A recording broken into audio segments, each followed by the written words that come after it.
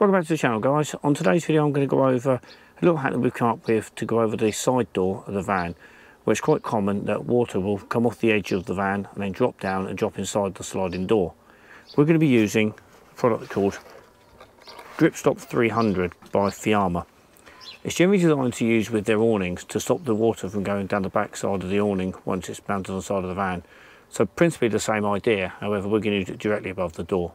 The product is 3 meters long and coiled up inside the box. So when you first take it out of the box, it does try to stay coiled up, and you do need to straighten it before you can use it on the side of the van. What I've done is I've took a broom handle and I've cut a length a little bit more than what I need, and I've basically velcroed it onto here, and it's been on there for about a month now just to make sure it fully gets its shape. Now what we're going to do, we'll mount it to the side of the van and I'll just cut off the excess that I don't need. Let's go and put it on the van. The place where we're going to fit to is along this edge here. There's a little seam here, and a little seam just back here. We'll sit just over the top so it catches the water that comes off of this edge here.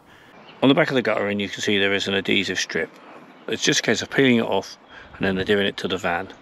We're going to follow the contour line just above the door here, so it sits just over the seam.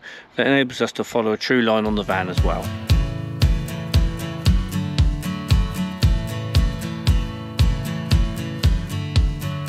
Everything's fine. Wouldn't expect any more from this. The situation's in line with every story that I heard of the burning bliss, and I wait, trying to appreciate, and I wait, trying to evaluate.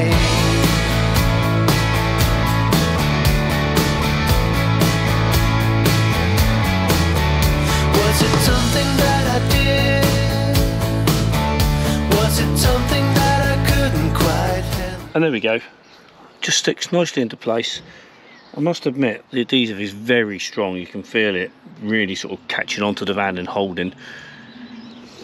Now we'll see how well that works. And there's a view from underneath. I must admit it does blend in very nicely with the van, in the fact that we've got a silver van that's a grey silver colour. Once the door's closed over, it sits nicely just above the gap above the door. So there we go, a nice simple hack to the side door to stop water from dropping off of the roof and then coming inside the van. Only time will tell if this will actually work out for us, but I'm pretty confident that it will. I will update you in a later video. I will leave links below where you can pick up the gutter that we used. Alternatively, if you just Google it, I'm sure you'll be able to find it. If you did find the video useful, then please do hit the like button. Also, if you've got any questions or comments, please leave them below.